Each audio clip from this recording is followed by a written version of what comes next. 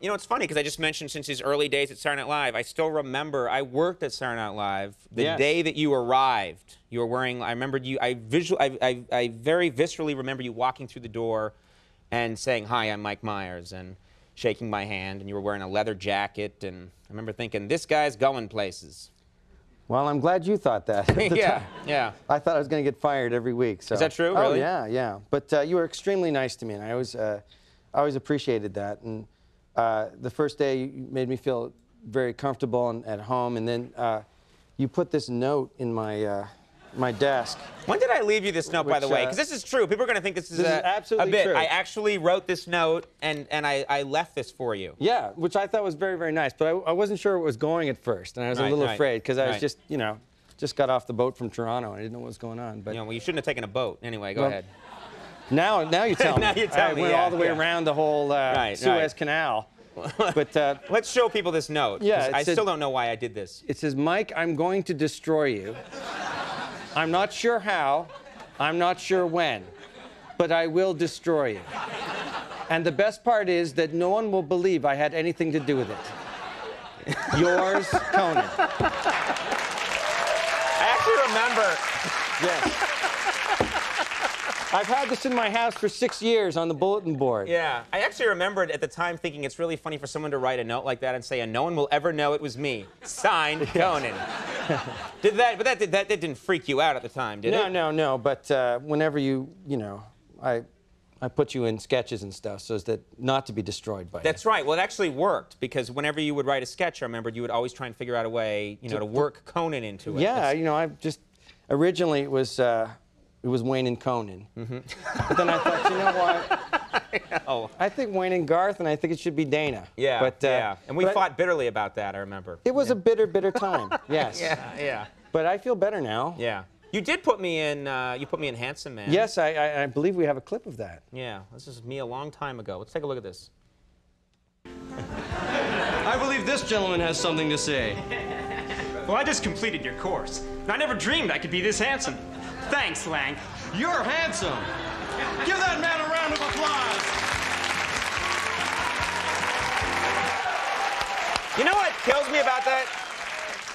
They showed that to me this morning, and I was like, my head is 40 pounds heavier today than it was in that's 1990 or 1989, I think, something like that. Yeah, well, you had a pretty big noggin then, I remember. Yeah, always nice. Now, we actually, Turnabout is fair play. We actually have a clip of some of your early work when you were quite a young lad. Oh, right. Let's roll this, please. I think this is only fair. Let's take a look.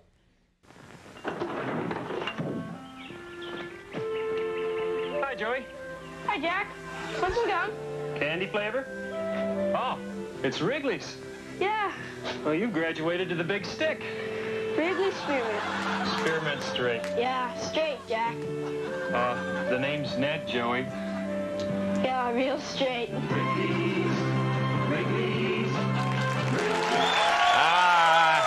You rascal!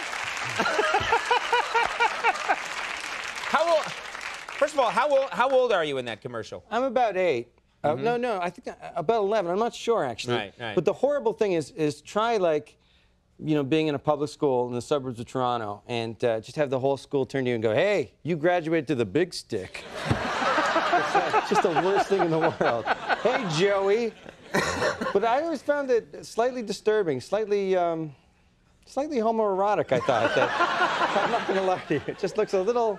It looks a little dicey there, yeah. A little, yeah. And there are probably still parts of Canada where no matter what else you achieve, and you've achieved a lot, they're still going to hold you accountable for that commercial. Yeah, there's some legislation in Canada pending. You'll get it all. I have to go to jail or something. Right, right. Now, speaking of things that haunt you, Austin Powers, big success. Unfortunately, such a big success that it inspires porno movies. Yes. And yeah, what happens is they have a movie and then, you know, if it does okay, they make a porno version of it. And, yeah. And when you're sitting there writing Austin Powers, it's like, oh yeah, James Bond in the '60s and stuff like that. Right. I never think to cut to later that there's a porno version. Austin Prowler, which actually is like, I can't show you the back of the box. I will enjoy that. Yes. Do you know what? Tuned to Cinemax right now. We're showing you the back of the box. But Austin Prowler, have you checked this movie out? I saw it actually.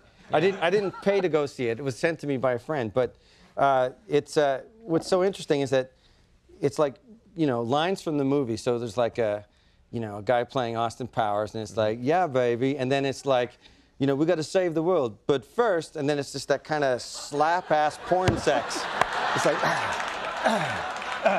and then they cut to Dr. Evil, and Dr. Evil's like, you know, I've got myself a new laser, but first, and then slap ass, like this.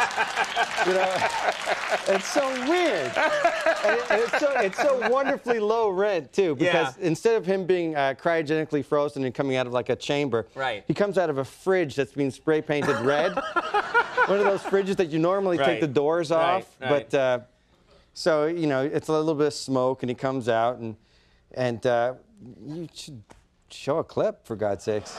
Do you want to show? Yeah. We weren't going to show a clip, but then Mike showed up and said, you must show a clip. You must show a clip of this. You throw to it. Say, enjoy this now, this clip from Austin Prowler. I'm going to set up my clip. See, at this point in the flick... Because it's a complicated plot. It's a complicated plot. Let's just roll this clip of Austin Prowler. Austin Prowler was quite the ladies' man and often fought with his Willie. We've got to get his mojo working. Anybody have any ideas? I think I can help. I know CPR.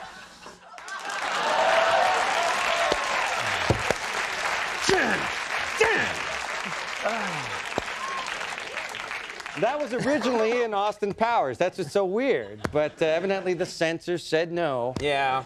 There's a Wayne's World porno as well, is that right? Yeah, it's called Zane's World. And so they so lame. I know, and they sit there and they go, Zane's World, Zane's World. Okay, we're going to do a show, but first, it's all just slap-ass porn sex. That's so romantic. It is. It actually is. It's a little disgusting because genitals aren't good looking, and it's just a lot of like. I don't know where you've been, but. No, it's funky. I mean, that's no kidding hardcore offering. So I don't endorse children to go out and buy that, please. Yeah, yeah. The funny thing is that we found out that this thing existed, and so we actually have a whole research department. We said, someone, go out and buy Austin Prowler so that we can show it. And they spent like a whole day looking, and they couldn't find it anywhere. And then someone who works on staff was like, oh, I got it. Pushed eject on their VCR. It's right here, huh?